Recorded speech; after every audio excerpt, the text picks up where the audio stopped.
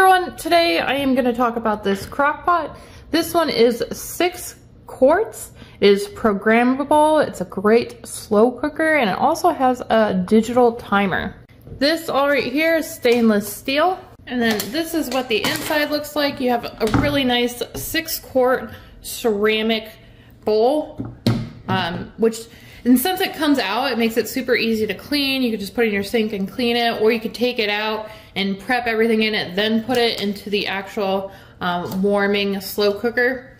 This lid is pretty nice. It has the gaskets on the edge, so it has a nice suction and seal. And then on top of that, you can close it up. So you're gonna latch it on both sides, just like this. Latch it and tighten, latch it and tighten. And then you could actually carry it. So they have 2 handles on each side where you can just carry it wherever you go. And you know your lid's gonna stay on nice and tight. You have your little steamer hole so too much pressure doesn't build up in it. Okay, this is what it looks like when you plug it in. It's gonna start lighting up everywhere. You can select if you want high or low. So right there's low. If you hit select once, if you hit select twice, it goes to high. Or you can have it just keep it warm. I'm gonna select low for now, and for the timer, it does it in 30-minute increments. So as you can see, it just added 30 minutes, and I always like to do the low for 8 hours. So I usually set it for 8 hours, and then I'll walk away. You don't have to click anything, it automatically starts timing, so you can walk away, and then 8 hours later, it will be ready. Now, after 8 hours, if you're not near it, it won't just turn off. It'll go directly to the keep warm. So if you're afraid that you're not gonna be home in time and it's gonna get cold, it won't happen. It will automatically just stay to keep warm, and it won't overcook it. But if you happen to wanna end it early, you can simply just hit off and that'll turn it off.